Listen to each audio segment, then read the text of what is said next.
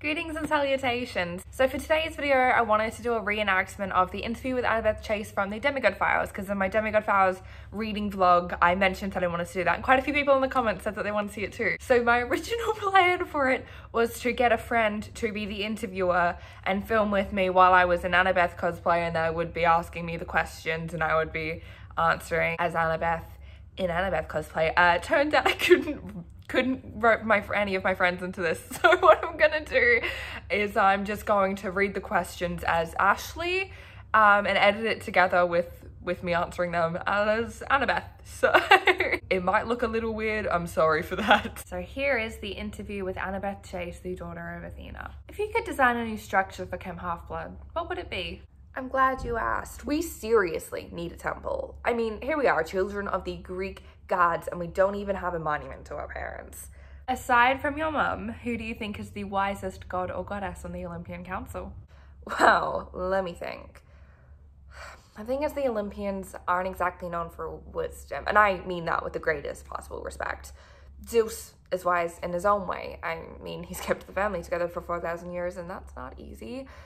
Hermes is clever. He even fooled Apollo once by stealing his cattle, and Apollo's no slouch, and I've always admired Artemis too. She doesn't compromise her beliefs. She just does her own thing and doesn't argue too much with the other gods in council. She spends more time in the mortal world too, so she understands what's going on. She doesn't understand guys though, but I guess no one's perfect. Of all your Chem Half-Blood friends, who would you most like to have with you in battle? Oh, Percy, no contest. I mean, yeah, sure, he can be annoying, but he's dependable, he's brave, and he's a good fighter, and normally, as long as I'm telling him what to do, he wins in a fight. You've been known to call Percy seaweed brain from time to time. What would you say is his most annoying quality? I mean, I don't call him that because he's so bright, do I? I mean, the guy's not dumb. He's actually pretty intelligent. He just acts so dumb sometimes. And I wonder if he does it just to annoy me. I mean, he's got a lot going for him. He's courageous. He's got a sense of humor. He's good looking. Don't you dare tell him I said that. Yeah, where was I?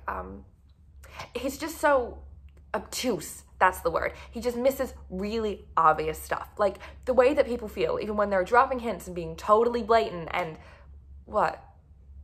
No, I'm not talking about anyone or anything in particular.